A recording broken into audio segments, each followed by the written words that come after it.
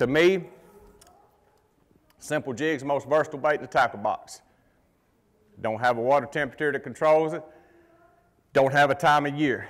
The only thing separating you and a jig and being a great jig fisherman is yourself, how you look at it.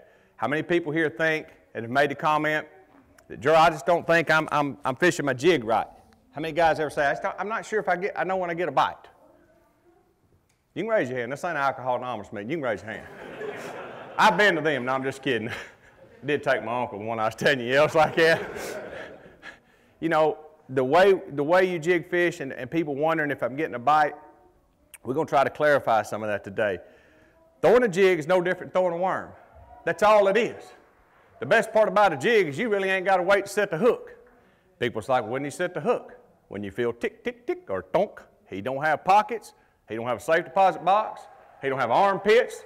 He don't have a catcher's mitt.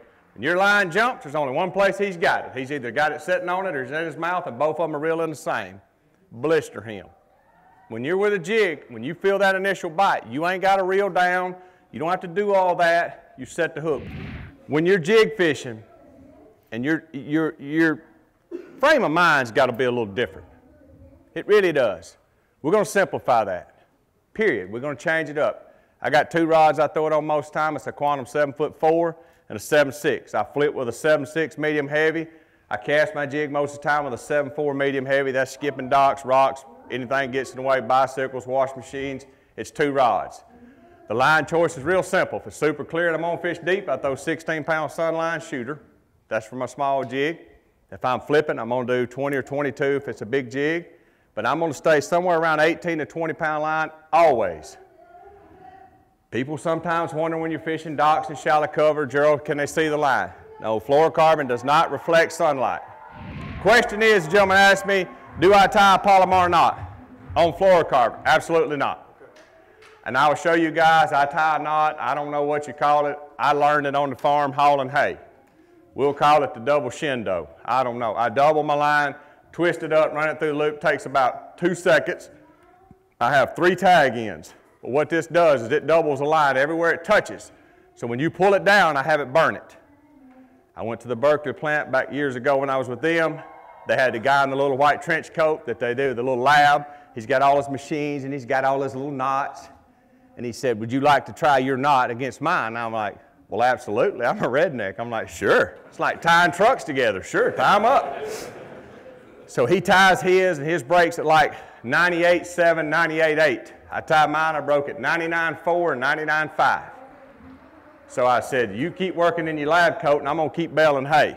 Bait I throw 90% of the time is a 3/8 ounce ball head jig.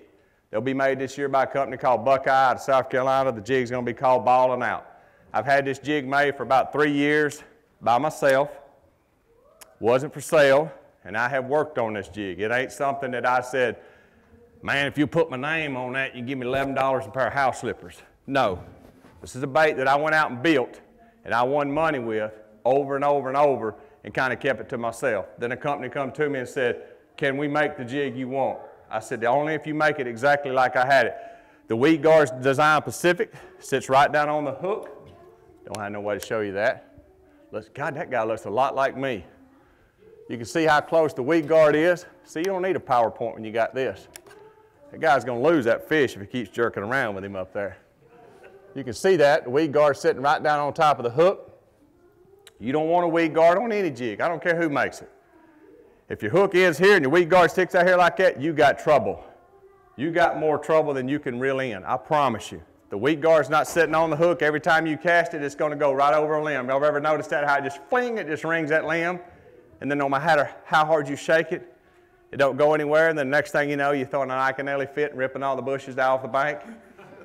It's because your weed guard's so high up, it offers that a chance to hook something. You want the weed guard right down on the hook?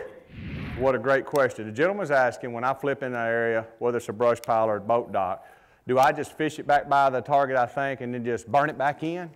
Or do I make a pitch in there and I think, man, that's a good looking tree, and I'll fish it out to that tree, and then from there,